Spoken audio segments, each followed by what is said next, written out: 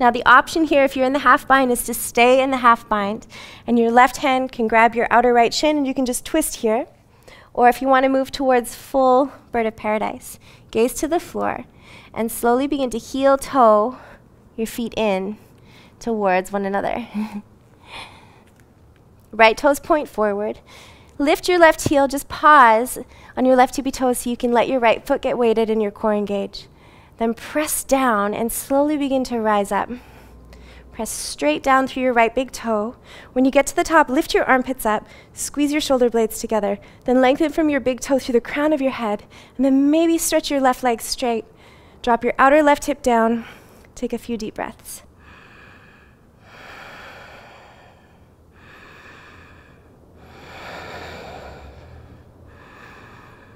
And slowly, slowly, bring your foot all the way back down. Come back into the wide-legged forward fold, fingertips to the floor.